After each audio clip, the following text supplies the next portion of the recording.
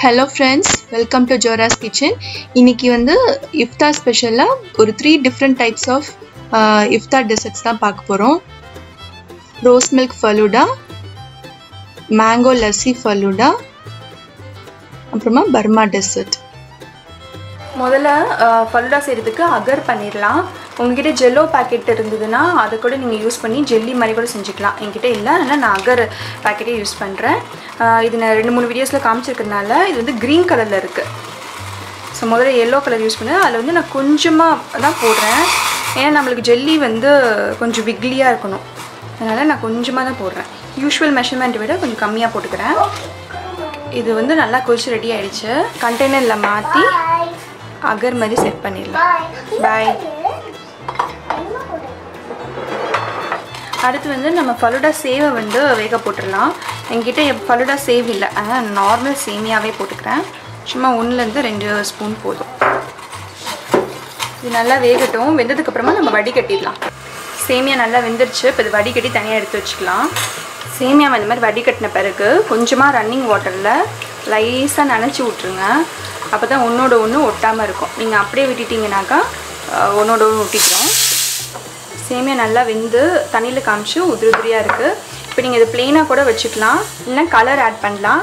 நான் இன்றைக்கி rose essence கொஞ்சம் போட்டு லைட்டாக மிக்ஸ் பண்ணி வச்சுக்க போகிறேன். ஃபலூடா பண்ணுறதுக்கு ரோஸ் மில்க் கலந்துக்கலாம். ஸோ ஒரு ஜாரில் ஒரு மக்கில் ரோஸ் மில்க் எசன்ஸ் சேர்த்துக்கிறேன். நல்லா சில்லுன்னு இருக்க மில்க் சேர்த்துக்கோங்க. நான் அது காய்ச்சி ஆற வச்சு ஃப்ரிட்ஜில் வச்சுருக்கேன்.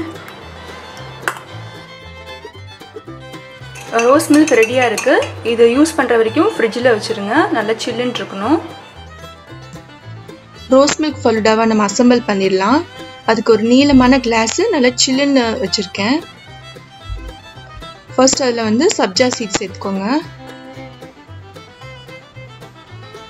அதுக்கப்புறமா சேமியா.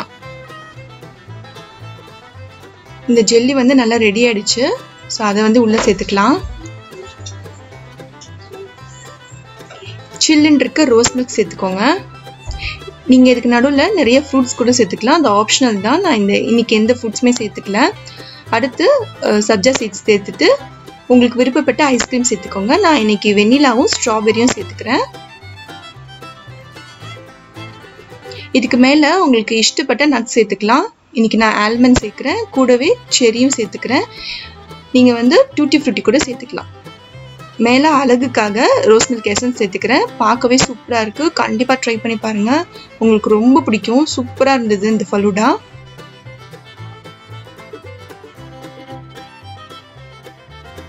அடுத்து மேங்கோ லஸ்ஸி ஃபலூடாக்கு மேங்கோ வந்து நான் கட் பண்ணி ரெடியாக வச்சுருக்கேன். இதில் கொஞ்சம் அந்த கொட்டையில் இருக்கலாம் ஸ்குவீஸ் பண்ணி போட்டு வச்சுருக்கேன். முதல்ல லஸ்ஸி பண்ணிடலாம். ஒரு பிளெண்டர் ஜாரில் மாம்பழத்தை கொஞ்சமாக போட்டுக்கோங்க. நான் ஒரு மாம்பழம் கட் பண்ணியிருக்கேன்.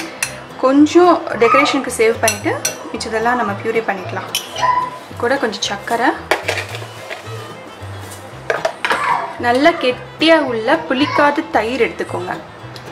ஒரு 3 டேபிள் ஸ்பூன் அளவுக்கு சேர்த்துக்கலாம். இது கூட ஏலக்காய் ஒரு பிஞ்ச் அளவுக்கு. இது பிளெண்ட் பண்ணி நான் எடுத்துகிட்டு வரேன். ஸோ இது லைட்டாக தண்ணி ஊற்றி அதோடு சேர்த்து அலசி ஊற்றிடலாம். இந்த அளவுக்கு திக்காக தான் இருக்கணும். இது நம்ம ஃப்ரிட்ஜில் வச்சிடலாம். நம்ம யூஸ் பண்ணுற வரைக்கும் நல்லா சில்லுன்னே இருக்கட்டும்.